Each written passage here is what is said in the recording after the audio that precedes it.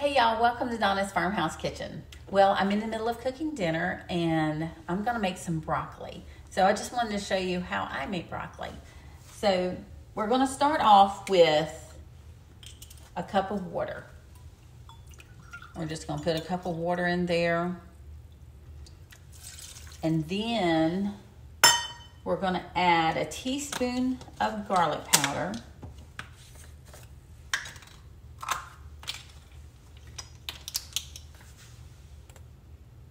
Because I just love garlic powder. I just love garlic.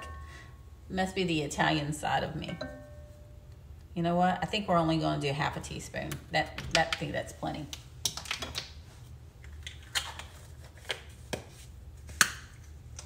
And then we're going to put in 3 tablespoons of butter. And this is unsalted butter. Majority of the time, if you ever see me use butter, it's going to be unsalted. Unless I say otherwise.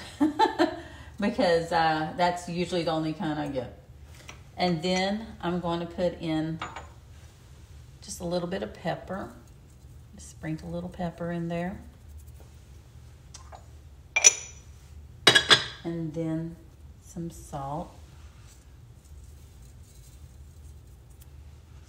Maybe a little bit more salt. Since it is unsalted butter.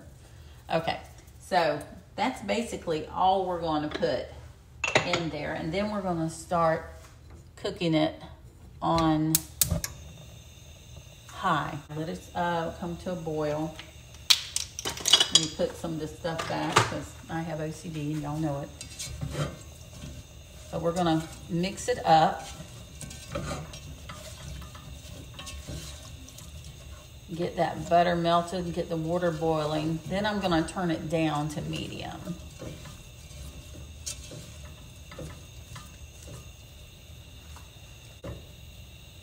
So I'm going to let this come to a boil and I will be right back. So the water is boiling now. So I'm going to turn it down to medium and put the lid on it. Let it steam with that little bit of water in there. And for about 5 minutes, see where it's at then, and I'll come back in just a few minutes. Well, it's been about 5 minutes.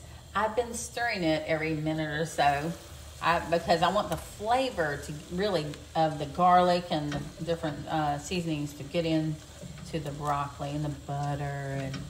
And so your water kind of evaporates as you cook. There's still some left down in there, but you basically want to cook it to your desired tenderness, so whatever you desire. So this is about good for me. I'm trying to burn my hand. About good for me though. Don't want to take all the nutrients out of it, even though the butter isn't probably too good for us, but the nutrients of the broccoli, we want to try to keep it as much as possible. So anyway, I am done with dinner. Gonna have some pork chops and mashed potatoes with this, and it's going to be wonderful. So thank you so very much for joining me. I hope you enjoy making this delicious broccoli. It's my garlic broccoli. How about that? That's a name for it. I've never really named it before.